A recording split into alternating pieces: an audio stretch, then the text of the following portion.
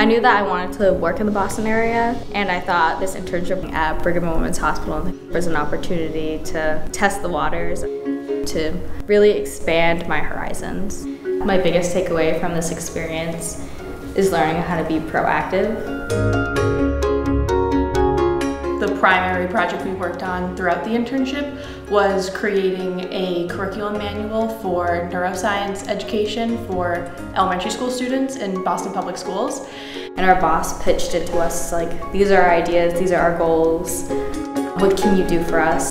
We were able to work with a neurologist at the Brigham as well as a teacher from the Boston Public School system to create this beautiful 60-page manual. And this was a big project that we undertook, and it's actually getting published.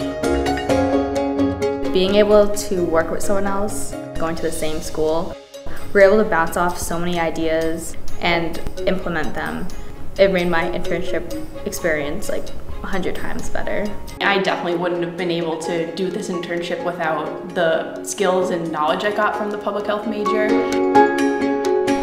If I didn't have this opportunity to live out of campus, I don't think I would have been able to do this internship just because of financial reasons. So being able to have that amount out of campus as a base, it really made my aspirations to work in Boston become a reality.